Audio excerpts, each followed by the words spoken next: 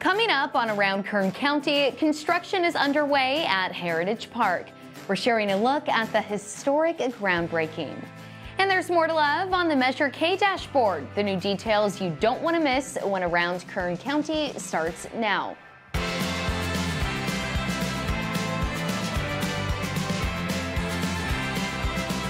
Welcome to this week's Around Kern County. I'm your host, Allie Soper. We're kicking off today's show with some exciting news happening in the 5th District. This week, county officials and community members gathered to hold a groundbreaking event at Heritage Park in East Bakersfield. This is all to kick off construction for the park's beautification and enhancement project. This was made possible by $4.2 million in funding from the Clean California Local Grant Program and the hard work and dedication of county staff and residents for helping to build this dream. This project is an investment that will provide walking paths, lighting at the existing escape park right here behind us, lighting and shaded picnic pavilion, soccer field renovation, amphitheater improvements, shaded play structures, new bathrooms, a mural wall, and updated irrigation and new trees. Today, we are breaking ground on what is sure to become one of Bakersfield's most vibrant and flourishing parks.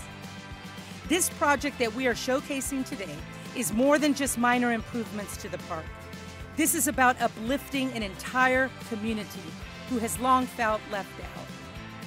By making these historic investments into Heritage Park, we are saying that our children and our East Side families matter. When we create beautiful, safe, and inclusive spaces for our residents to enjoy, we are creating a community where all of us can truly prosper. This project is expected to be complete sometime this summer, and we'll be sure to keep you up to date with the nearly $52 million worth of park renovations happening around our county. Be sure to stay tuned. And we've talked about our Measure K dashboard before, but there's some new information you don't want to miss. As a reminder, Measure K is Kern County's unincorporated public safety, vital services, and local control measure, which was passed by voters last year. This dashboard is our county's transparency resource that is easily available to residents.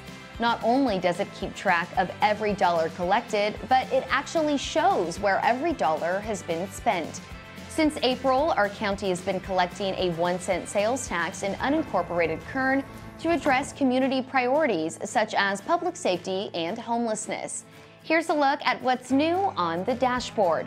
The county, we strive to be transparent, and not only with all public fund dollars, but especially Measure K. We want to make sure that the residents know we are meeting their request when they filled out that countywide survey and told us these are the projects we want to see.